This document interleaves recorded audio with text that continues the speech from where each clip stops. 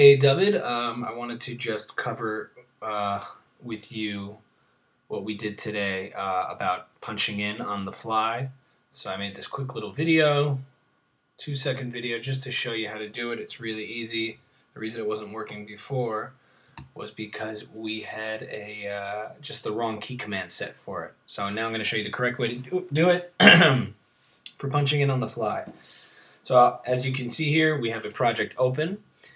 And what I want to do is open my key commands by either going to Logic, Preferences, Key Commands, or the shortcut key, which is Option K, and that brings up your key commands here.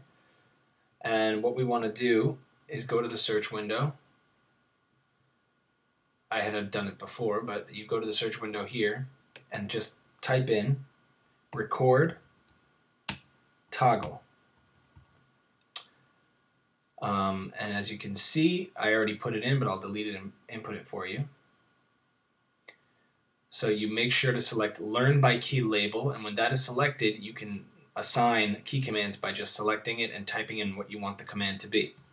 So you just go to record toggle, make sure it's just record toggle and not record / toggle. This one right here, record toggle, and do Shift R.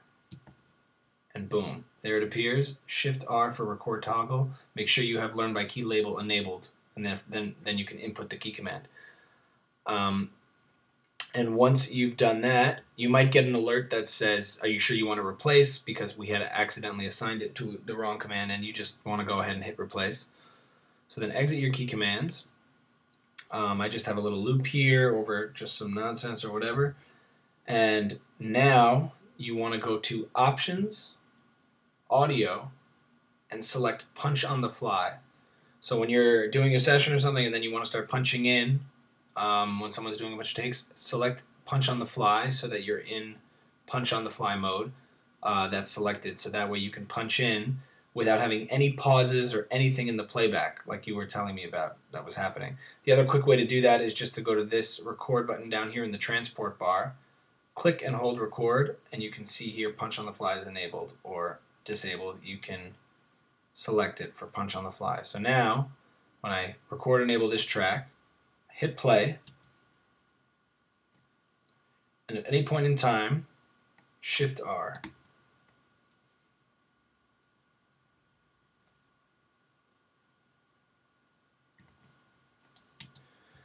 So I wasn't recording anything, but as you can see, I captured just the area that I wanted by hitting Shift R when it approached bar 34, and then Shift R again to shut it off.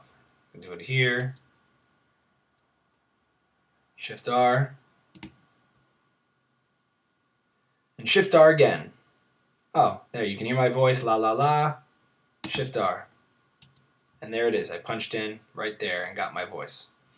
Okay, so just a quick overview. You go to Key Commands, search for Record Toggle, Learn by Key Label, select Record Toggle, and input Shift R, which is right there, Shift R.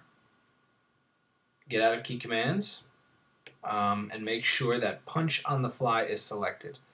Now you don't want to have Punch on the Fly all the time if you're not punching in, because it can cause some other issues during playback if you want to edit stuff while the track is playing back. But for punching in, it's great because you can select it, punch on the fly, and then at any point you can hit record by hitting Shift R during playback, and you won't have any pauses or anything. It'll just come right in when you select it, Shift R, and then when you do Shift R again, it'll punch out. So that is punching in using Punch on the Fly. Hope that helps.